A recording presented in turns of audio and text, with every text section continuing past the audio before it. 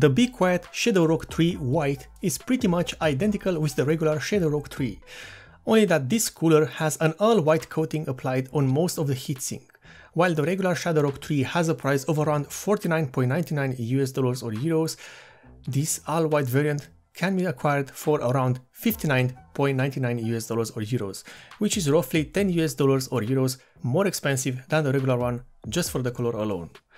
The ShadowRock 3 White Edition is a mid-tier air CPU cooler that is designed to offer a good cooling performance and also a good clearance for the RAM modules on the motherboard. And the way it does this, the clearance I mean, is by using a heatsink which has a heavy offset design.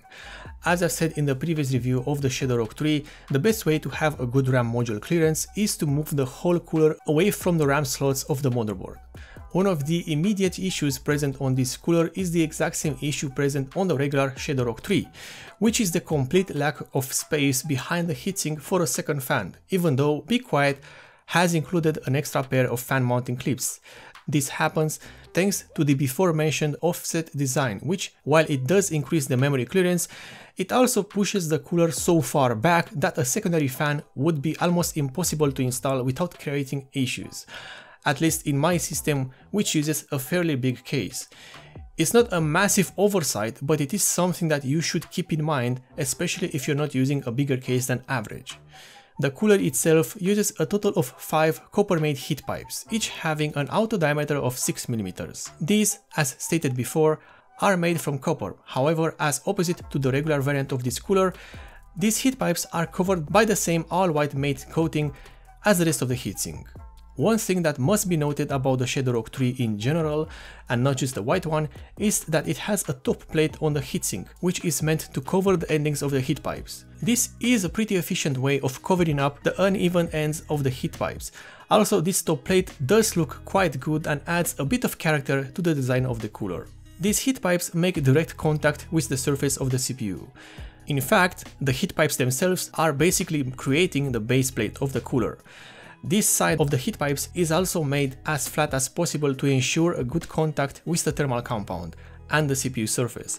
Unfortunately, no matter how flat the heat pipes can be made, a solid base plate made from copper will always be a better contact surface on the CPU. Above the base plate of the cooler, there is a small heatsink that will provide some passive cooling. Well, that's not really the main goal of that heatsink, to be completely honest. Those heatsink-like fins are actually placed there to attach the main mounting beam of the cooler. Basically, while it does look like a heatsink and it may provide some passive cooling, it is in fact designed to be part of the mounting system itself and nothing else. Just to be clear. The fan used with the ShadowRock 3 White is the same fan used on the regular cooler, as in the identical fan, not a white variant or anything. And before you get your hands on a Christmas themed pitchfork, allow me to explain why they did this in the first place. You see, if they were to get a white fan installed on an all-white heatsink, then the cooler would look like the generic all-white air CPU coolers that we can find on questionable websites. Thus, the black regular Silentwing series fan helps with the easy brand recognition of the cooler itself. And now that we've settled this, the fan itself is a ShadowWings 2 PWM model and has a maximum speed of 1600 RPM and a minimum speed of 300 RPM. The fan has its cable covered by high quality sleeving and uses a 4-pin connector for the power. The fan also has rubber pads on the corners to not only prevent any vibrations from being passed on into the system, but also to prevent any scratches on the heatsink, especially since this heatsink is covered by a quite fragile white coating. And I'm saying fragile because, well, there isn't a coating that isn't prone to scratching, and it doesn't matter who makes it and how they apply it. Now we can see what is delivered with this cooler, and to keep it simple, the accessory bundle is identical with the one included with the regular ShadowRock 3 cooler. And this one includes a user manual, a long Phillips screwdriver, a tube of thermal compound, 4 fan mounting clips, and well, the components of the mounting system, which again includes one CPU cooler mounting bridge, a metallic backplate, screws, plastic spacers, thumb screws and mounting arms, among other things. The installation process for this cooler is pretty simple. We start with the backplate, then attach the required studs in the correct holes into the backplate itself. Furthermore, you have to attach the rubber washers over the studs to hold them in place on the backplate itself. Afterwards, the backplate goes at the back of the motherboard, and then at the front of the motherboard and the CPU socket, you attached the required washers, nuts, adapters, whatever you want to call them, and then you attach the mounting arms over them, securing those with the smaller Phillips screws. Finally, you place the thermal compound on the CPU itself and then place the heatsink over the CPU. You then secure the heatsink in this position by attaching the main mounting beam over the base plate of the cooler, and finally you secure the beam with the two bigger screws. Then of course you install the fan on the correct side of the heatsink and connect it to an open fan header on your motherboard, and that's pretty much it. And this is how the ShadowRock 3 White Edition looks like installed in my testing system. Quite good actually. Although thanks to the lenses of the camera, the white coating looks pretty similar with the silver bare metal that is found on the regular ShadowRock 3 cooler. Just to make a point. Anyway, we start with the clearance offered by this cooler, and there's good things to be said here, as the cooler and the fan assembly does not interfere at all with the RAM modules of the motherboard. The space between the sides of the cooler and the graphics card is approximately 30mm, which is okay for the most part, especially if you want to access the top-mounted M.2 socket of the motherboard.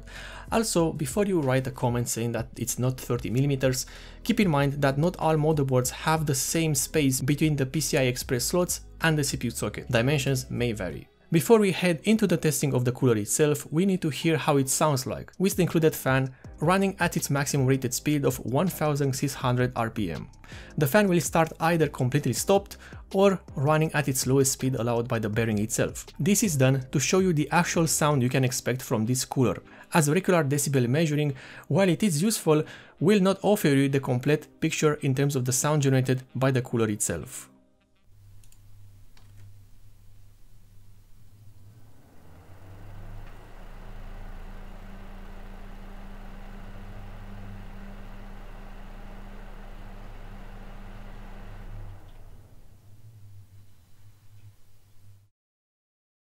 The Be Quiet ShadowRock 3 White has a maximum noise output of 40 decibels, with a measuring device placed at the standard distance of 10 cm away from the system and the CPU cooler. This noise value is identical with the regular Be Quiet ShadowRock 3 cooler, as both models have the same fan. Testing all CPU coolers is done using two synthetic benchmarks and the same CPU, unless otherwise stated.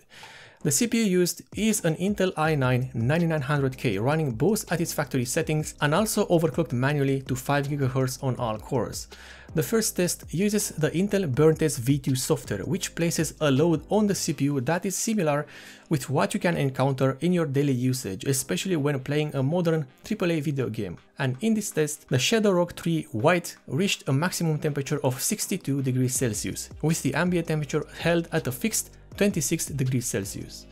This is of course with the CPU overclocked to 5 GHz on all cores. So far, this cooler is doing pretty well. However, the second test uses the FPU stability test found within the AIDA64 Extreme software. This benchmark places an unrealistically high load on the CPU, something that you will not encounter in your daily usage. In fact, the closest CPU load that you can get close to the FPU stability test in AIDA is heavy video rendering using the CPU as a main processing unit.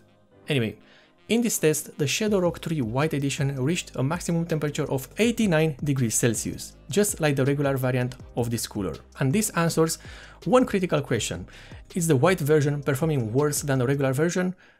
The answer is no, it does not. These coolers are virtually identical in terms of performance.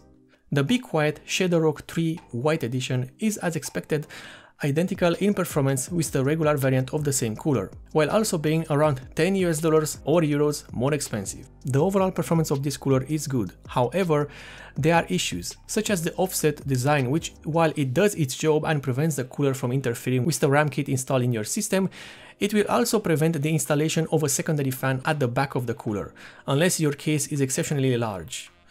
The ShadowRock 3 White is a good mid-range CPU cooler that offers a good performance and also has a good clearance for the RAM modules despite the shortcomings of that. The noise output is okay for the most part, but it could have been lower, especially for a cooler that uses just a single 120mm fan. If you like this review, then you can perhaps consider subscribing for more, and also if you want to support the channel in a direct way, then in the description below you can find both the Patreon and the subscriber star links of the channel.